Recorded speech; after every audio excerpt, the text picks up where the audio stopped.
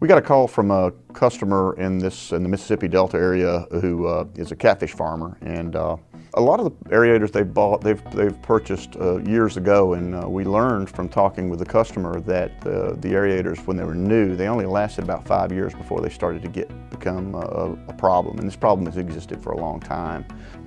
And starting them across the line is almost a violent thing. It actually rocks the pontoons that the aerators are made onto. So there was a lot of mechanical damage happening as a result of that. So what we did was we came up with a solution to put soft starts on it and ramp the aerator up to speed. And this causes much less stress on the system.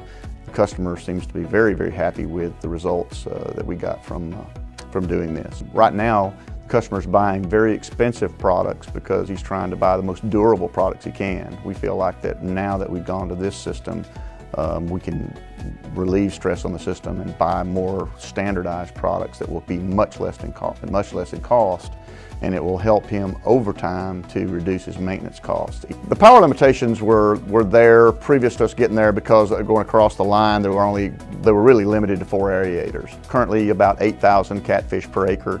He's going to be able to increase that to around 10,000 catfish per acre with this new system. So he's going to add an aerator, add production, and also reduce costs. That's kind of rare in our business to be able to do both. We're really happy to do that for this customer in this case, and it's kind of a win-win situation for everybody.